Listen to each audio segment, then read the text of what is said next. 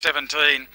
A very fast winner in one of the egg heats back in March too, Princess Black. 6.20 for number 1, Tricky Gale, and 6.20 also for number 8, Grovebrook Lad. Anyway, they're all away, all clear.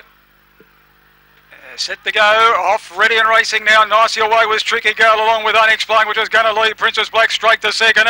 Out wide then Grovebrook Lad. They were followed by Ocean Foam and Tricky Gale. They were followed further back into the field then.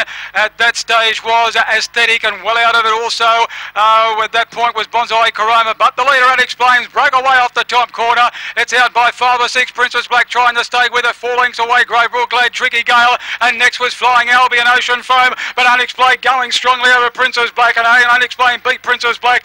I think Grovebrook Lad might have got up the run third ahead of Tricky Gale. Then came Flying Albion. Further back in the field was Ocean Foam with Aesthetic, and Bonsai Karoma was last in. Around 30 and 40 the time, around 30 and 40.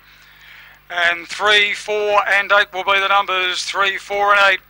He was able to break the line, the lead going out of the straight, and Unexplained set up a commanding lead down the back. Princess Black got to a clear second, but she was going to really have a battle to reduce that margin of Unexplained that he set up mid-race, particularly running 30 and 46. The winner of the return, 251.60, Unexplained by Wes Pedro at a stylish scene. Magella Ferguson, the trainer, for herself and husband Craig. Second goes the 4 Blue Princess Black, trained by John Hurd. She tried hard, she did all the chasing.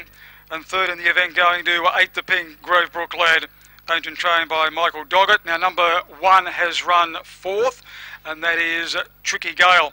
So it's 3, 4, 8 and 1. 3, 4, 8, 1. 30 and 46 the time recorded. 30 and 46 the run home time there.